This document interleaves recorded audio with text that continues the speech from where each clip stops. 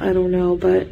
No, you know what you need, Chantal? You need to get your butt out of the Middle East. You need to go back to Canada, and you need to start living a life that isn't just a big scam. I mean, this is silly. You're going to be 40 years old. You're out here, I mean, following some 29-year-old thinking that he's going to love you and marry you and make a life with you and whatever. Girl, come on. He laughs at you. He makes fun of you.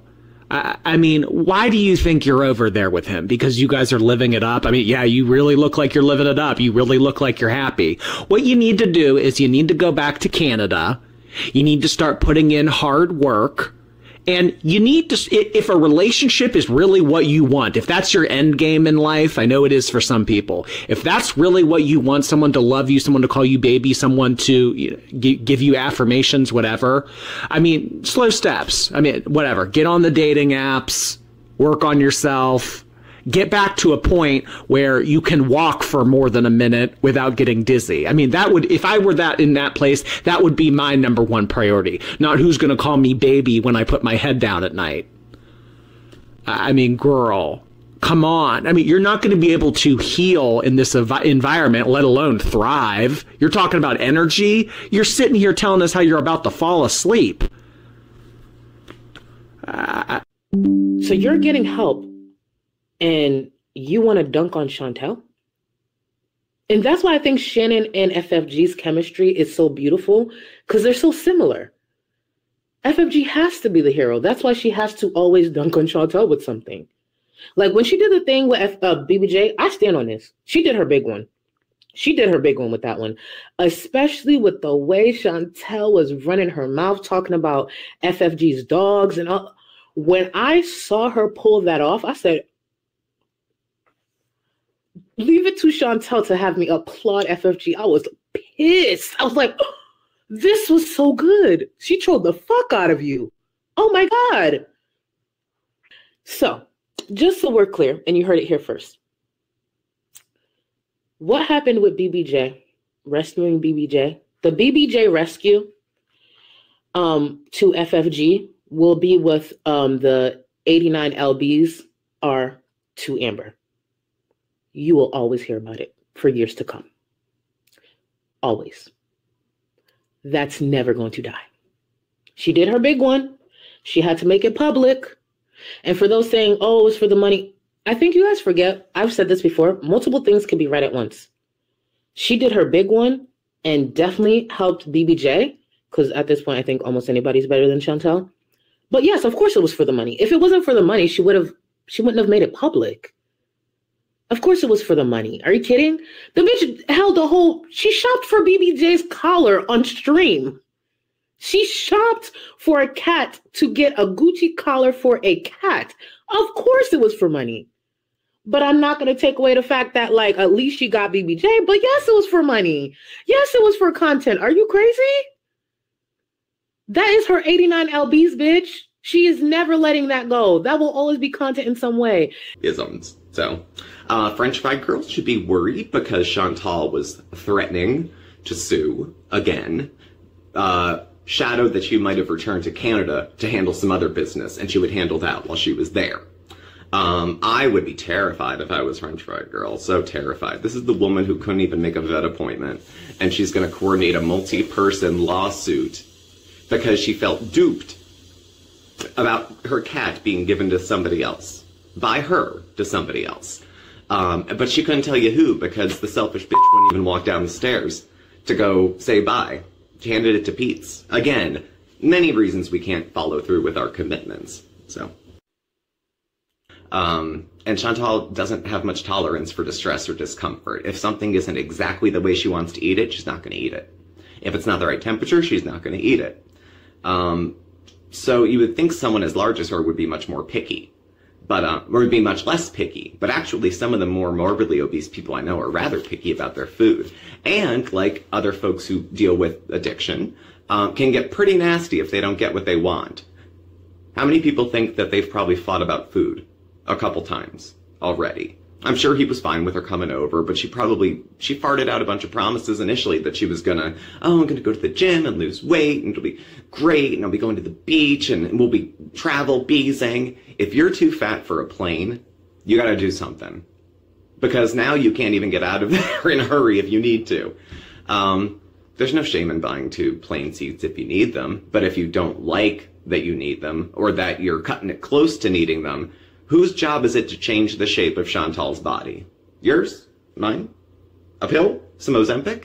No, it comes down to Chantal and what she chooses to do.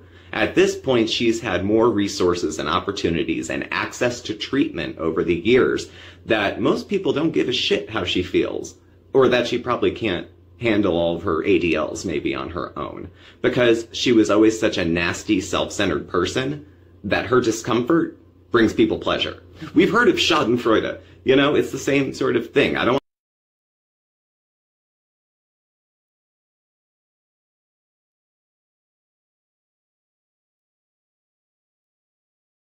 So we saw some boats pass by while we were hanging out by the riverside, and decided after we were done hanging out by the river to see if we could find a dock and take a boat ride ourselves.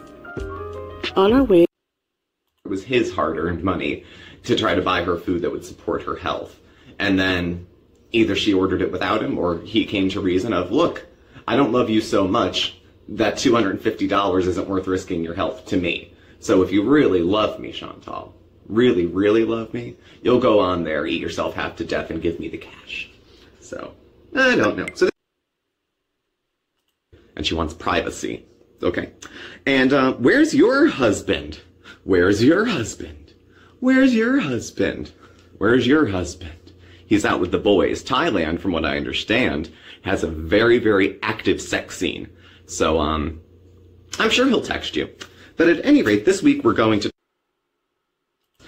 But she's sitting there, not a lot of people around, but it was the old eyes darting. Remember the outhouse? Or going for Burger King and then sitting in the parking lot, full face of makeup, looking all over the place to see who's looking and who's watching. She's out proud and doesn't care, but hawks like she's ashamed of what she's engaging in. So when she's sitting there with Salah eating, and there's people, you know, not a lot of people, because they go everywhere when it's closed. She's afraid of people, and they want to be able to film, and they're weird. They're weird. She likes getting attention, but standing out doesn't really, like, I think she probably feels like people are staring, because they are staring. It's a spectacle. She's 4 times the size of a normal woman.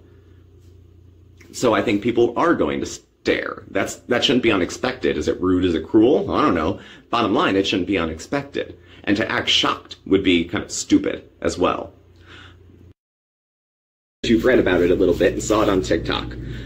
Please look better after yourself. Take better care of yourself. If not you, for your husband that you told us you love so much. How much do you love him if you're willing to eat yourself to death because it's too difficult to try to get better beyond 36 hours? If you're not a 12-stepper, but the bondage of self. She's so obsessed with meeting her own wants and needs that she, to her inadvertently, steps on people and hurts people in that way.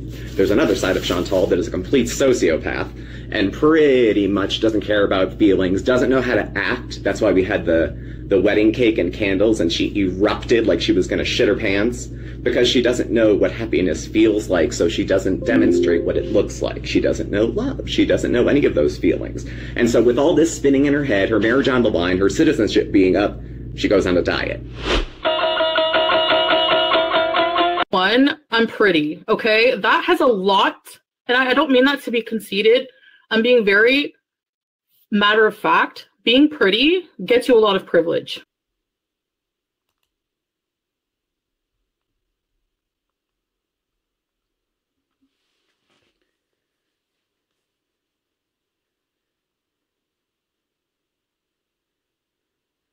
I'm just saying, you can get away with a lot if you're pretty.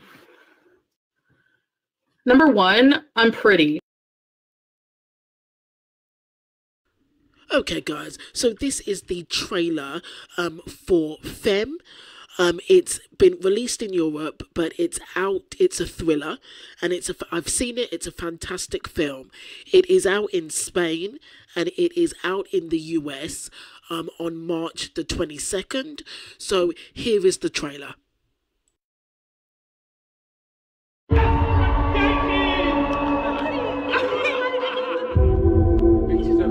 is, man. Well, you can turn around if you're a fucking man. You're letting them win. How you want to deal with that?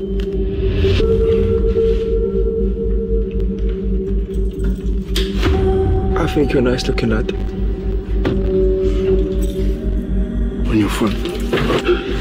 I'm a nice guy. If you disrespect me, fuck you up. I get that. Yeah, I'm the same. Oh, you know. You're a fucking big man. I best remember not to fuck with you then.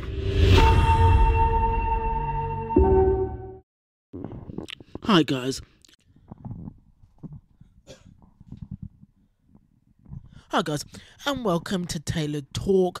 So today, this is Foodie's Ramadan vlog, day 1, and it seems like Salah may be back in her vlogs. So let's take a look.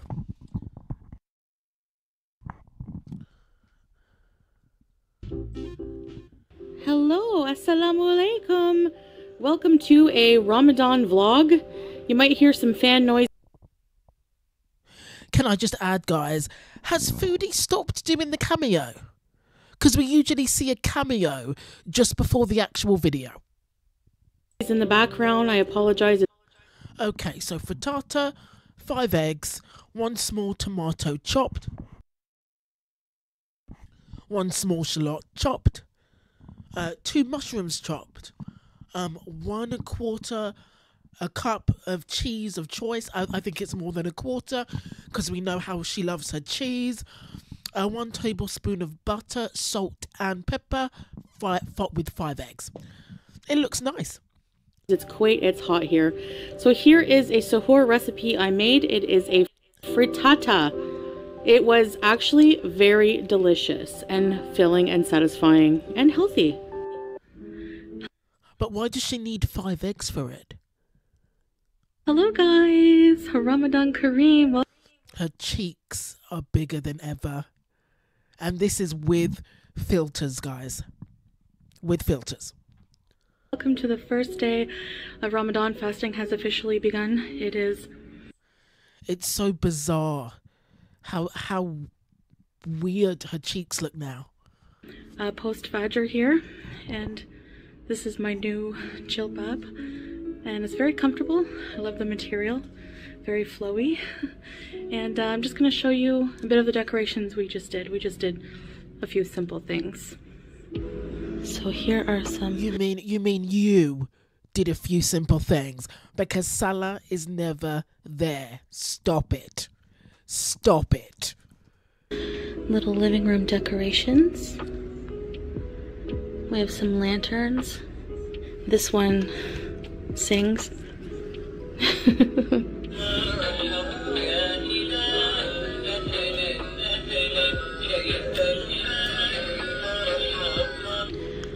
Okay, with the light on, we have some manwa salwa. It's like a nougat with pistachio, Arabic treat, and some mamul covered in white chocolate, date biscuits, the Holy Quran. And we just put these up. The Holy Quran that you don't read.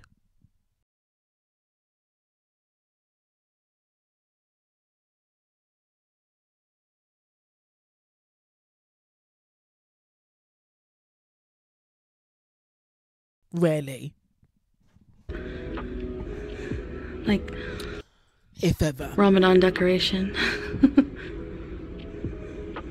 Alright, we also found these twinkly lights, Ramadan lights that we had from Where's Julia? Last year, if you remember. And Salah was able to fix them because they weren't working. So yay! So going out the day before Ramadan starts is probably not a good idea, or you're going to encounter a lot of traffic jams. This one wasn't too bad, but it was still bad enough. We were still delayed.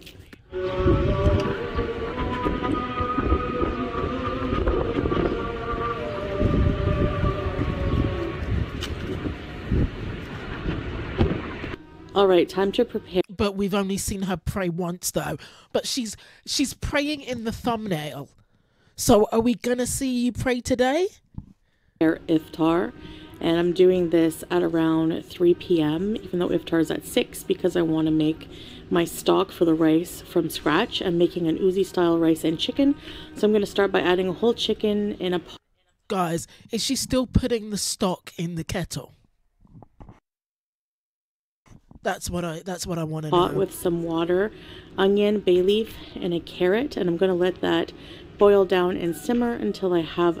It all looks nice, but this is Foodie Beauty cooking it, so we know it's covered in cat fur. A nice stock I can use for the rice. I'm going to top the rice with some toasted almond slivers, and I've just dusted them in some cumin and a little bit of sea salt, and I'm just going to toast them in the dry pan until they are nice and toasty. I'm adding to a pot some soaked basmati rice. I soaked it for about 30 minutes with some butter and a little bit of oil, and also some turmeric to give it that yellow color. And now I'm adding the broth. Look how nice my chicken broth turned out. It smells amazing, and you know, I usually use just those like bright yellow bouillon cubes. Sorry, my cat's playing with a bag in the background. You mean the same cubes that you put in the kettle the last time? Do you remember that? And that was one of the reasons. Oh, I think it was the air fried broccoli episode, and that was one of the reasons why I knew that she lived by herself, because she put the stock in the kettle. Who does that? Anyways, let's move on. But this looks so much more appetizing in my opinion. Alright, so here is our first iftar. Ramadan Kareem, everybody. So, well, your first iftar. To start off, to drink, we have water, of course. We have some vinto, some chicken noodle soup, which I won't be having. And this is chicken uzi, and it's a flavored rice. You saw how we made it with the chicken stock, with some parsley and almonds. Hi there, editing Mariam here. I just wanted to add, you're probably wondering how I got the chicken to be kind of, you know, well done like this. Well, and I'm just thinking, are you buying the chicken? But we just saw the chicken. But you could have been cooking the chicken and bought chicken pieces. Did she cut the chicken, or did she buy other chicken pieces? Well, I did use it in the stock, as you saw, so then it kind of like simmered and boiled. And then I cut it into quarters and seasoned it again, brushed it with a little bit of olive oil, and put it into a 400-degree oven for another 20-25 minutes or so. And it turned out like this, nice and roasted. And some... I'm not sure I believe her, guys. Roasted chicken. We have some feta cheese sambusa, some homemade fattoush, and some yogurt. Julia, I'm gonna have to pray here. Are you making sujud? I really love our little apartment. It's not perfect. Well, it's your apartment. Your apartment that only you live in. But for me it is. And it's just right for the two of us. Well, yeah, well, it's just right for me. That's what you really wanted to say, isn't it? MashaAllah, I'm so grateful for everything Allah has provided us. Well, that you provide, because you pay for everything. But anyway. Okay, this is Foodie praying. Okay, I'm just going to click that back. Click it back. Okay, so she is praying. MashaAllah, I'm so grateful for everything Allah has provided us.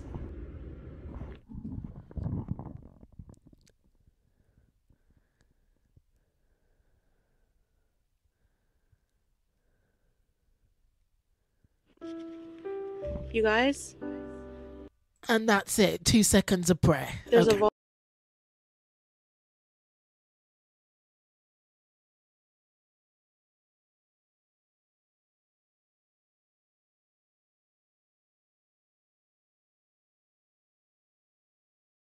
volleyball. I mean, at least it was something, but it would be nice to see the whole thing. She's obviously talking to Salah. Net here, and we have a ball. Not a volleyball, but we have a ball. So maybe we will come play ball one of these days.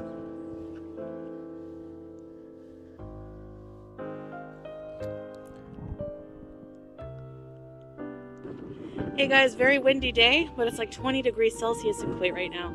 It's very sunny though, so it still feels pretty warm. But I'm gonna show you guys the beach. Look how the water's the beautiful colors. Wow. I wonder if that's like a shipwreck or a ship in the distance.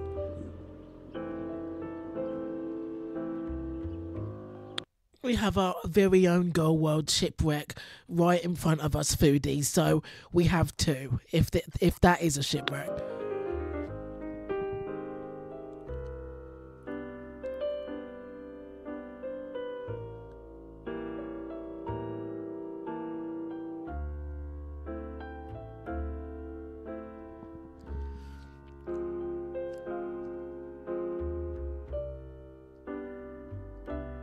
Guys, which makes me want to ask, what exactly is Salah here for? I mean, he's currently not showing his face, but it's like he literally went from your husband, from being on camera all the time. Food now. So you go first, honey. Actually, I really enjoyed this family day with my beautiful wife in this fancy restaurant. And I would rate this restaurant for the food taste and for the customer service, actually 10 out of 10. Yes, honestly I would say so. The customer service was amazing, just everything, the way they wait on you, and then also the food was amazing. Our mojito cocktails were so refreshing, and the food was delicious. So delicious, exactly. To basically being your personal photographer. You know, you may as well just go home. He doesn't offer you anything that you now can't do yourself. All he does is follow you and film you. You can just follow and film yourself back in Canada. Like, what is Salah really there for? He's just a photographer at this point. A paid photographer. He's not a husband anymore. What do you need him for? Anybody can tell me in the comments.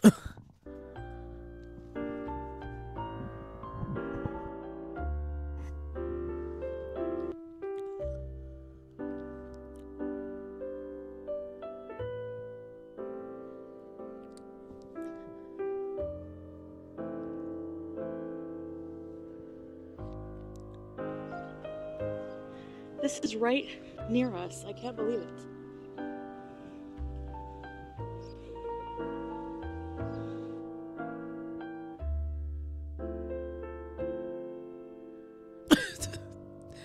It's so boring when it's just you. At least when Salah's there is the awkwardness of Foodie trying to make a relationship look real. But it's just Foodie, and she's just boring. She walks. She's boring, she's awkward, and she walks. And that's it. I mean, you know what? It's nice to see her doing some exercise. I'll give her that.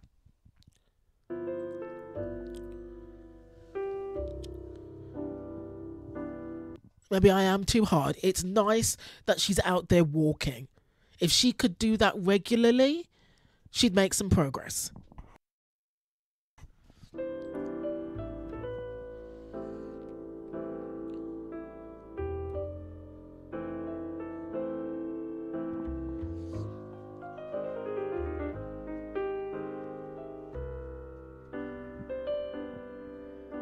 I do wonder how Salah is doing since the surgery. Obviously, he's healed, but like, what kind of surgery did he have? Like, it was like what was it? Like a spot, like an anal spot or an anal cyst or something. I'm guessing he's okay now. I hope he is.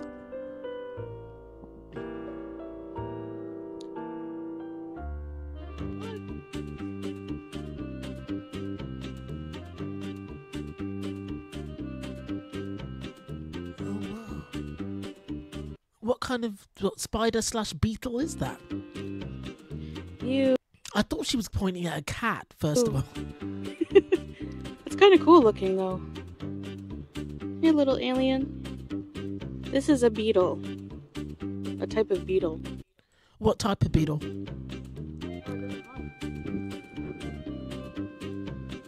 Wait a sec. Is that Salah'S finger? That's Salah'S scat index finger. That woof woof. You know, I will shit on you. I will piss on you. Yeah, I am your God. Give me your cross.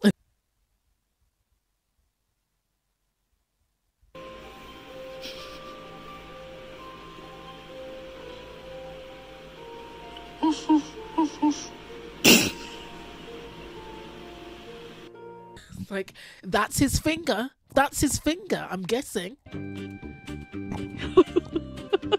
Doesn't mind. Oh, okay. Look, guys, I'm touching grass.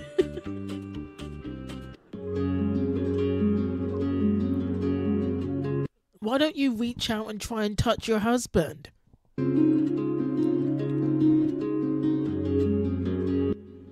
Alright, so while I'm sitting here, I just wanted to talk to you guys a bit about, you know, what the spirit of Ramadan really is, especially for me. So Ramadan is not about, you know, how fancy of decorations you have or how fancy of dress you have, or how big of meals you prepare. It's actually just meant to be a time of spiritual growth, of growing closer to Allah.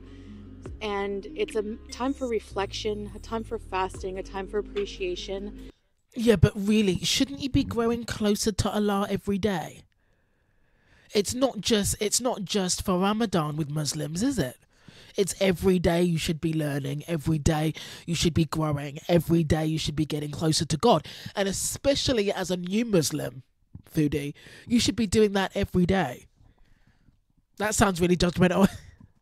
And it's a time to be modest in everything, in every way, and just commit yourself to Allah, doing a lot of praying those extra prayers, and just focusing on prayer and your relationship with Allah. Could Salah get a bit closer to her? Because he's really quite far away from her. Could he zoom in on her? Can he get closer? That's all that Ramadan really should be about. You know, I know we have like a few decorations, but we didn't go all out. We just kind of... Not close enough to piss, Salah.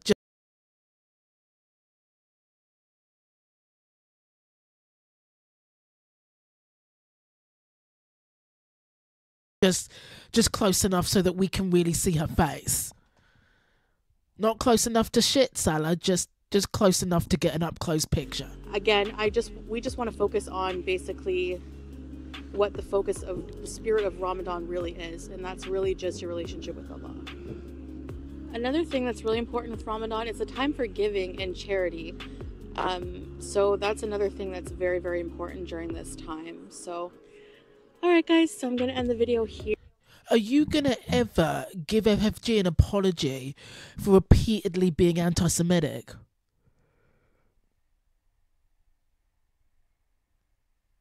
No? You ever going to give Nada an apology for some of the really xenophobic stuff that you've said? You going to give Didi an apology for threatening violence against her and costing her her job? Like, I mean, you know, start with them. Start with people that you've actually hurt. Here, I hope you enjoyed this vlog. There will be more to come, and I really appreciate you watching. So I really wonder what Salah feels like seeing her stomach like that. It's just, everything is so tight on her. It's ridiculous. So, thank you so much, and Ramadan Kareem to all my brothers and sisters and everyone else. Thank you for watching. Have a great day. Stay blessed. Oh my God. Okay, photos. Let's take a look. So is she slowly trying to bring him on? Here we go. Okay, he's not really smiling. He's doing something for the camera, but it's not really a happy smile. Right, she's slowly bringing him back. Okay, that's herself. Of course, no people, and it looks like the same photo again. It looks photoshopped though, doesn't it?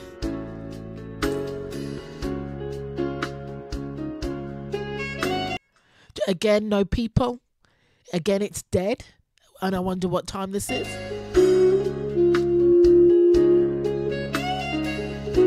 That saxo porno music. Okay, that's the end. Let's go back to the photo. Okay, guys, so I'm guessing she's slowly bringing him back on. So I thought it was a troll, but it turns out it's not a troll, and she did pray for a bit. It's nice to see her walking. Maybe she's gearing back to bring Salah back. Maybe, and then she'll just turn the comments off. Let me know what you think in the comments. Is she trolling? Is she going to bring Salah back? Is it baby steps to bringing him back? What would you think if he did come back? Do you want to see him back? Do you want to see that struggle, love? Let me know in the comments. If you're still here, thank you for watching. Thanks for listening, guys.